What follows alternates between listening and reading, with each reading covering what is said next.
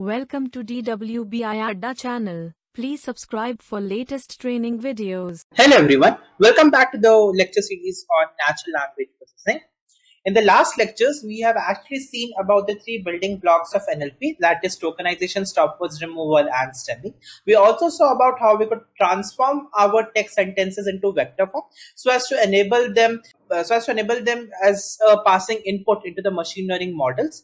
And we also saw about like different methods to do so, like count vectorize, like bag of words model, which is basically implemented by count vectorizer in sklearn and TF-IDF approach.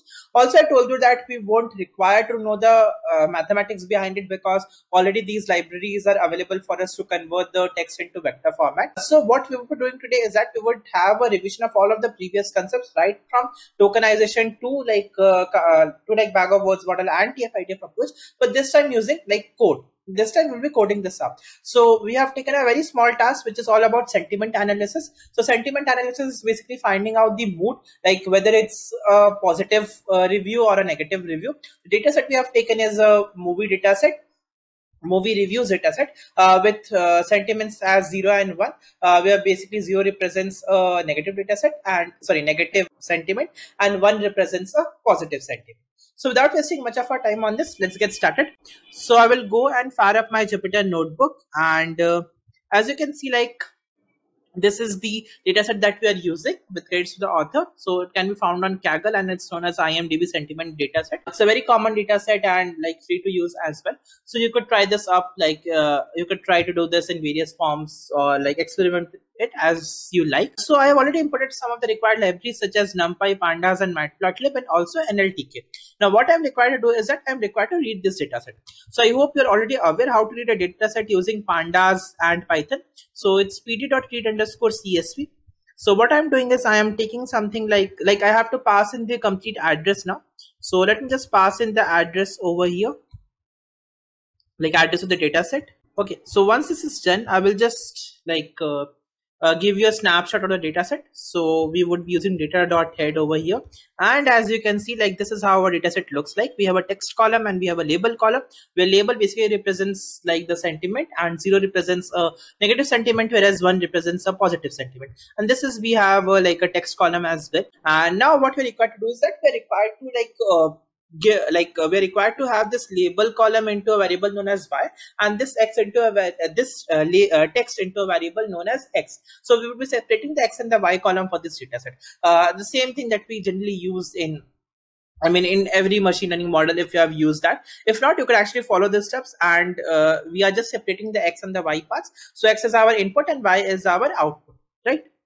So what we could do is x is equals to data.ilog, all rows and 0th column. 0th column is your text, and y is equals to data.ilog, all rows and first column. So once this is done, I would run this piece of code for you, and now we have separated the x column and the y column, right? So I guess the size of x is, if I just print x, like the size of the entire dataset, so the size of x or the entire dataset is 40,000 sentiments that we do have. But 40,000 is like a much larger number, right? Like 40,000 is a very, very larger number because like, it would take up a lot of time to pre-process this entire thing. So what I would be doing is that I would be like trimming it up to 1,000 sentiments, 1,000 sentiments for labels and 1,000 sentiments for text. Obviously they have to match together, right? So what I will be doing is x is equals to x 0 to 100 and y is equals to y 0 to 1,000. So it will be 1,000 over here, right? And I would be doing something like this. And now if you see length of x, you would actually see like, okay, x is basically 1,000. So we have now got 1,000 sentiments and 1,000 text, right? So I'll just trim this from 40,000 to 1,000 so as to reduce my computational time. And we are not doing like a complete thing over here. I'm just here to show you like how to use different kinds of tokenization, different kinds of things in NLP, right? So this is just to give an idea, not perform a complete task. So that is why I have trimmed this completely. So length of x is now 1,000, and what I can do is, now let me just give you a hint of how does your text look like. So maybe I will just use print x of 4. So as you can see, like this is a normal text that you have, and as you can see, like there are some like HTML tags as well. Then there are some stop words and all of those kind of things. So first we need to tokenize this thing. Then we need to remove all of these punctuation marks and stop words and this HTML stripping as well. And then like we could actually use that pre-processed text so as to pass it as an input.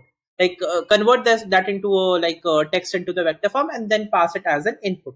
So like I hope now the steps you have to follow is tokenization followed by stop words removal. We could also do stemming over here, but I prefer not to do stemming because like this would actually, I mean, we could have done stemming, but I prefer not to use it at this point in time. But if you like to use stemming, you could use this as well. So maybe I should close this lecture over here with the hope that you have understood like how we'll move forward. I have just done some of the basic parts like reading the data set and like trimming the parts of the data set and giving it to X and Y, like giving it to X and Y variables and like telling you the steps on how to proceed further.